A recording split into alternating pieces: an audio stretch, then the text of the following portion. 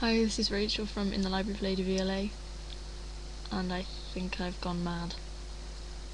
It's 4:30 in the morning, and I'm still awake. It's actually nearly light outside now, and I haven't gone to bed yet. Oh god. I really should stop pulling all these all-nighters. It's not safe really, and I'll probably crash later. But trying to get my stuff packed up to go away. Well, I'm getting the train down to the airport today. Today it's 4:30, later today, and I'm flying out tomorrow. Cause I've got to get up at stupid o'clock for that, so I have most of my clothes, but nothing's in the case yet.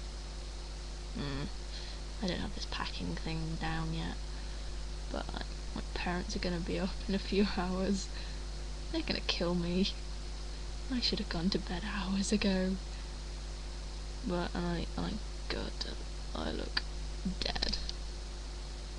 Hopefully, shower, several cups of tea, some food. I'll be bouncing around the place. Weirdly, the less sleep I've had, the more energetic I am. I just go kind of crazy, or just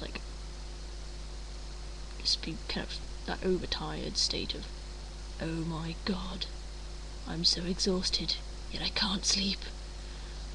But yeah, my room's just a dump. I've just got crap everywhere.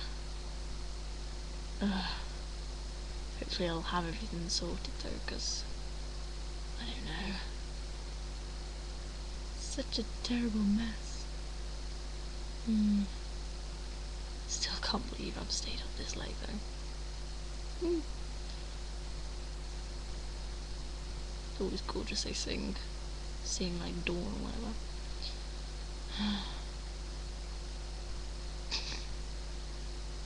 I am an actual lunatic, and I really should perhaps get some stuff packed up so it won't look like I've spent the whole night doing nothing.